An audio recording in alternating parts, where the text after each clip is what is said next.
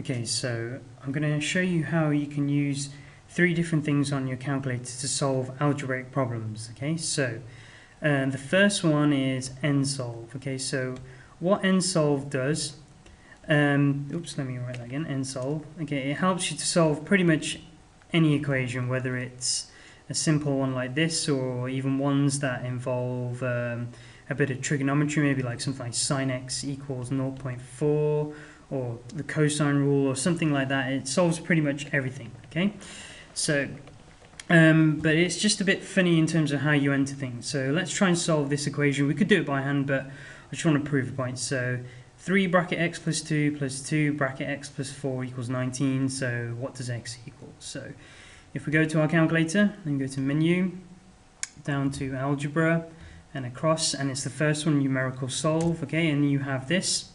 Right, what you need to do is just literally type in the equation the way you see it. So 3 bracket x plus 2, 3 bracket x plus 2, oops, go across, and then it's plus 2 bracket x plus 4, okay, and then equals 19. Don't press enter here by accident, it's equals, so just underneath the control sign, equals 19. Now you've typed it in.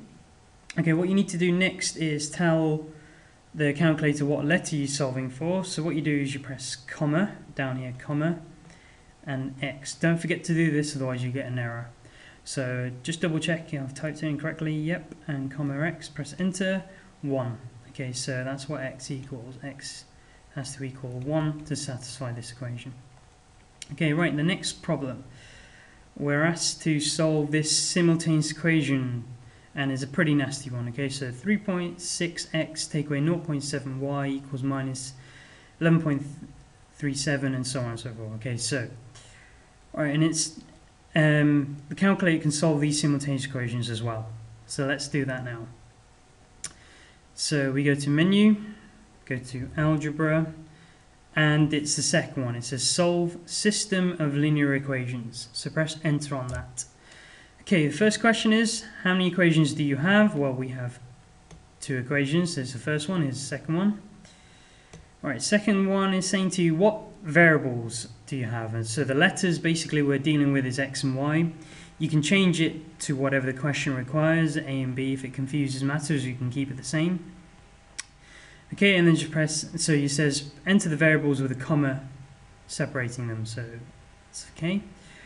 Alright, so what we need to do is just type in the equation, the one by one, so it's 3.6x and take away 0.7y equals minus 11.37. Let me just get that right, 11.37. Okay, that's the first one. And the second one is 4.9x plus 2.7y equals minus 1.23. And I hope I've picked one that has an actual answer. So everything's typed in exactly the way it is in the question, and then just press enter. Okay, so what's it telling us? Minus 2.4, 3.9, and there are your answers for x and y. So to satisfy this simultaneous equation, x has got to be minus 2.4 and y has to be 3.9. Okay, and they're the answers. Okay, right, the next type of problem is quadratic equations. Okay, so here's 2 quadratic equations, and the calculator solves these as well. So let's go through how to do it. So these are types of polynomials. Okay, so go to our calculator and go to menu and algebra again, and it's the third one, polynomial tools, and it's push across, and it's the top one where it says find roots of polynomial. Okay, right, so degree. Now, when it's a quadratic, the highest power is a 2. So it's asking you what the highest power is, and the highest power is a 2. And it's a real root, so just press OK on this. And you don't really need to do anything here anyway when it's quadratic, so press OK.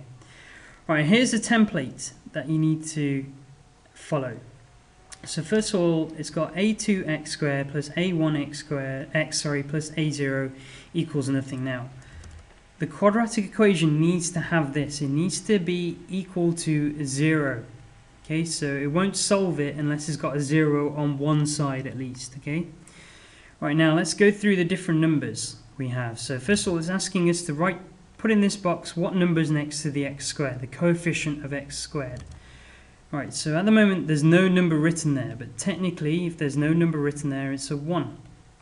So in here we write 1. Okay, the next box, it's saying what number is next to the x. Okay, now be careful here. It's not 8 that's next to the x, it's a minus 8. So in here we write minus 8.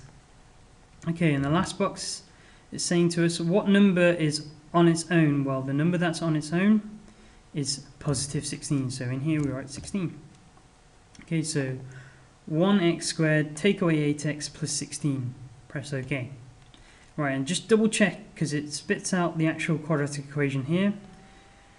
And just double check it matches yours. Okay, and press enter. 4 and 4, right, well basically it's telling us x equals 4 and also x equals 4. Well, it's a repeated root, so it's just one answer, x equals 4. That's the only thing that can solve this.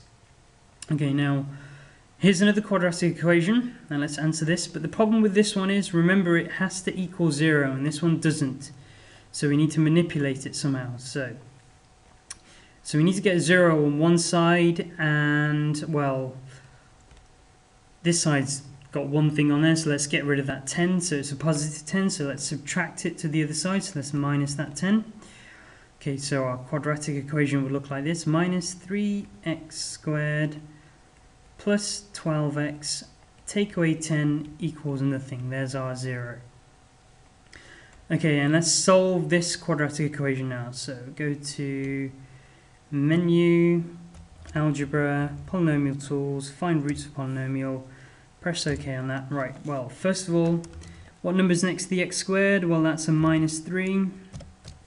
Tab. What number is next to the x? It's 12. And what number is on its own? Just be careful, that minus belongs to the 10, so it's a minus 10. That's on its own. Press OK. And just double check it. Yeah. Okay, and then we've got some horrible numbers, 1.18, so x equals 1.18, or it could equal 2.82, so x could equal 2.82. And they're the values that can solve this equation as well as this one. So if you put x is 1.18 here and here, you'll get something close to 10 here. Or if you put 2.82 here and here, you can get something close to 10. So that's the three key features that can help you solve a lot of the equations on here.